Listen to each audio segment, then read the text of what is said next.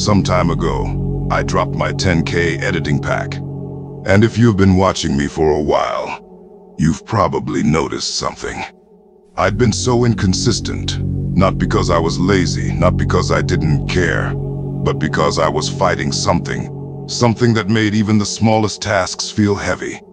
Editing felt like climbing a mountain, and I understand that the pack must have not met your expectations. I don't usually talk about my personal life online, but this time it felt necessary. Now about the pack, it was almost completely free. The only thing locked behind the members only tag was thumbnails and 3D texts. Thumbnails, something only creators actually need. Because as a creator, I also believe in giving value to the people who support me financially. And in the middle of all that noise, some of you stood by me. You reminded me I'm not alone, and I won't forget that. So here's my message, clear and simple. If you don't like the content, you're free to leave. This journey ain't for everyone, only the real ones.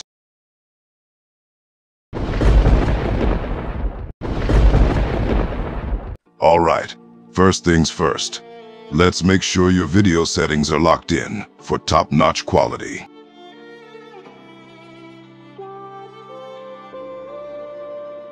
Next, we're setting up the background. I've linked all the materials you'll need down in the description, so just follow along, step by step.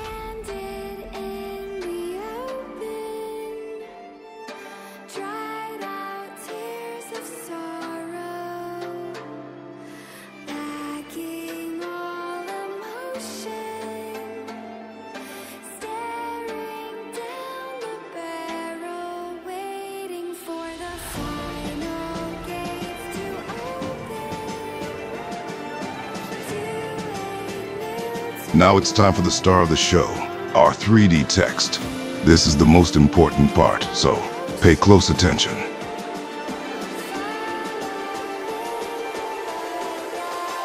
Adjust the text size and spacing to fit your scene perfectly.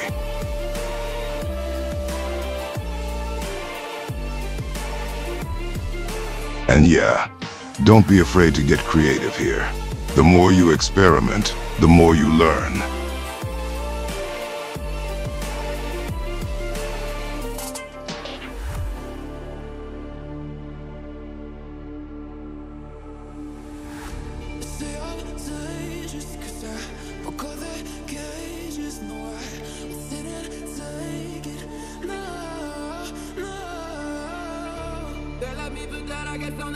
Alright, now we're jumping into the animation. This part's crucial, so stay focused.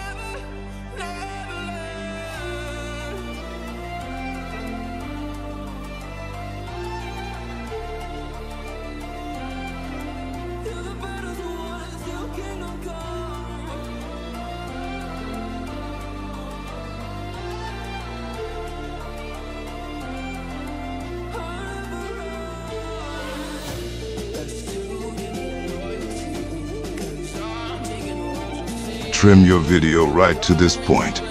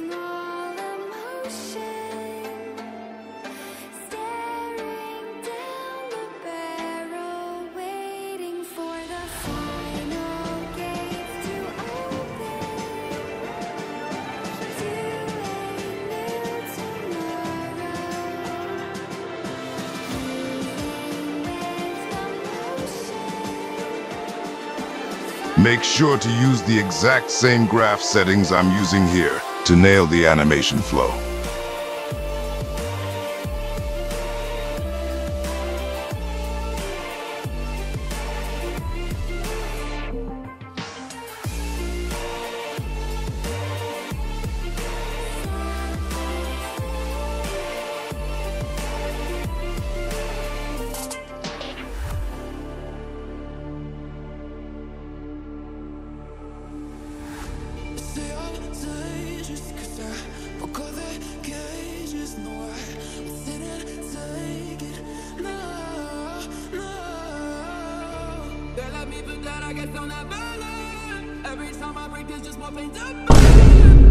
Looks like a few keyframes got placed at the wrong time.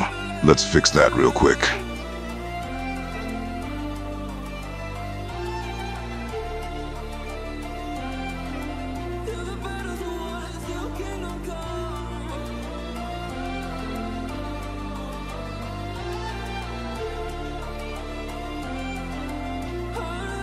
Now I'm duplicating the text. One layer will act as the glow, and the other as the stabilizer. If you're confused about what that means, check out my Deep Glow text tutorial for a full breakdown. We'll start by working on the stabilizer layer first.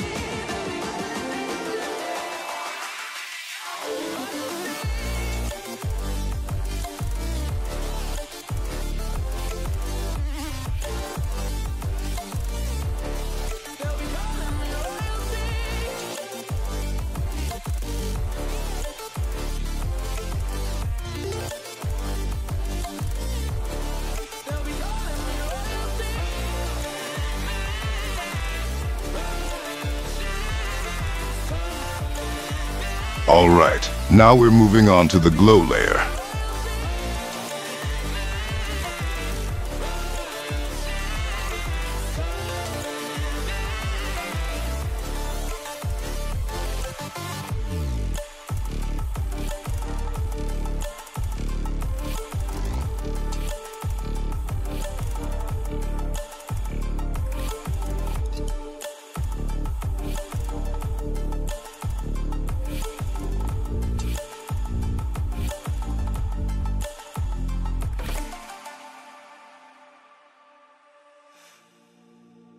This part's all you.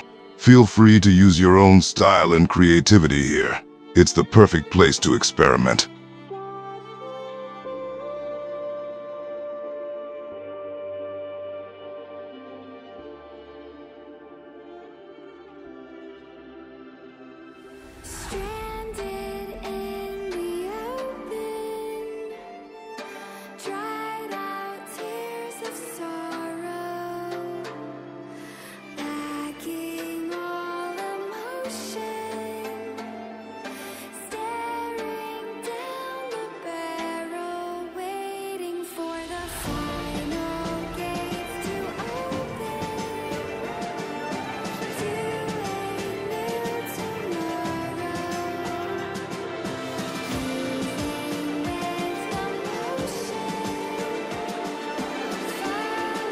Now comes the final phase. We'll be working on the transform settings for our text.